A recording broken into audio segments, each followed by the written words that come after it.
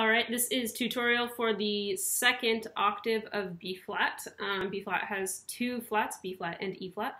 The second octave of B flat is actually very similar to the first octave of your E flat scale, if you remember that.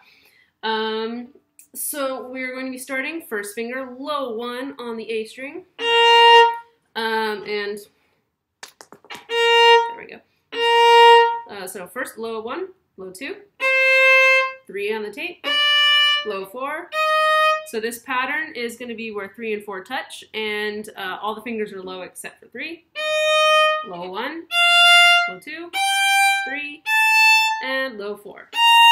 And when you're coming back down,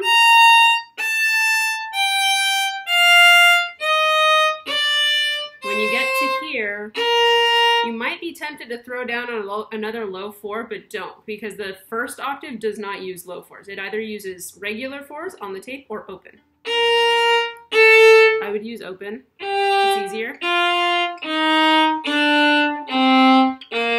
So you just have to be careful of that on the way down and up.